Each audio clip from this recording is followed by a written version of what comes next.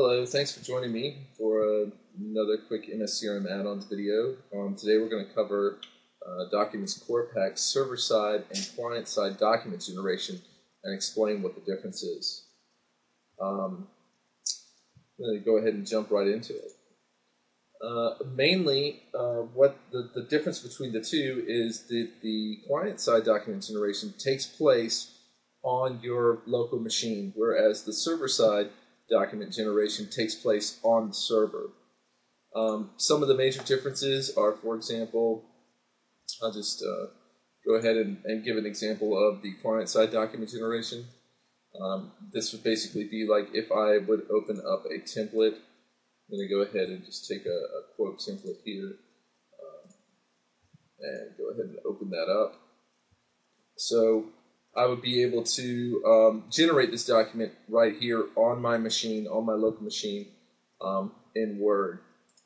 Okay, so I can basically write in here, this is an example of this. I just basically choose some CRM data here. And as that's coming up, I'll just pull up a quote.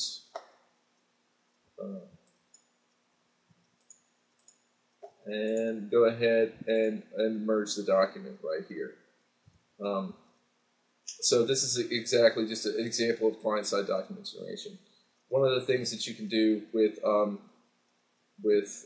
client-side document generation that you can't do with server-side document generation is after I perform the merge on the document, I have the ability to go ahead and edit the document and do some things with the document before I go into the post-processing step, whether that be sending the document as a PDF or creating a CRM activity for it. So the client-side document generation is a lot more hands-on, and it's good for situations where you need just basically a lot of control. It does require that your users have the DocumentsCorepack client installed. They will have this DocumentsCorepack data provider on their machine, which will give them the hook into CRM to pull the data out. And it just allows more control over document generation. Another way that we can do this, we'll just go ahead and close this all out here real quick, is say if we are on our CRM system itself. Let me just move on over to my accounts real quick.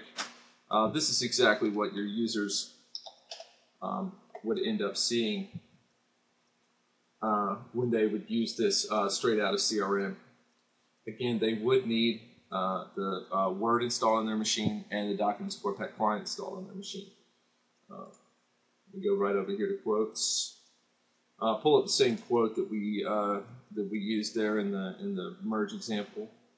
And basically what we have here is we will have this this create document button here where we can choose our template, go ahead and hit it.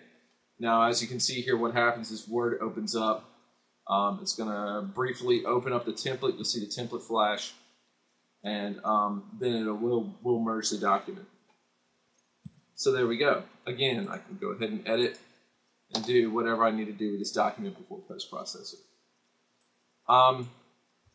Moving on to the clients, to the server-side document generation, basically what that is that it uses the DocumentsCorepack server, and it uses that basically to generate the document basically from the CRM server itself.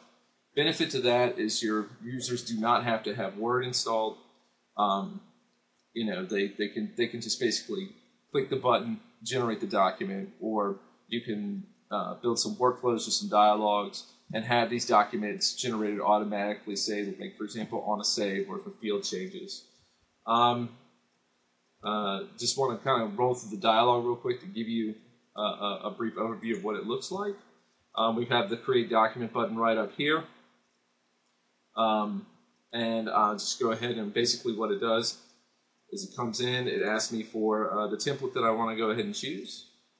I'll say next, reads the information out, and then I'm presented with the different things that I can do with the document once I'm done with it. For the purposes of this demo, I'm not going to kind of go into detail on it. We have other demos on that. But so anyway, so the document creation is in progress. Right now, it's basically pulling the template on the server. It's merging the information onto the document. It's taking that document and turning it into a PDF. And then once that's finished, I'll have a generated document. And it just takes a few seconds for it to generate, and then we'll be moving right along. So I've got my document here. I can go ahead and open that up. Now, one of the things about the server-side document generation is you do not have the ability at this time to actually edit the document once it has been generated. That's really important to know, so you definitely need to do some testing on your templates if you're going to use the server-side option, just to make sure that they're correct and they're merging the documents exactly how you want them. Once this is all done, naturally, just go ahead and click Finish, and the server-side document generation takes over and does other processing steps. So again, just one more time to kind of reiterate. DocumentsCorepack client-side document generation, if your users need a little bit more hands-on after the document's been generated to kind of edit the document and do things with it, then client-side is definitely the way that you're going to want to go. Server-side document generation, a lot better, say, if you want to control things, say, with workflows or dialogues, this automated button, the automated dialogue button, for DocumentsCorepack server-side,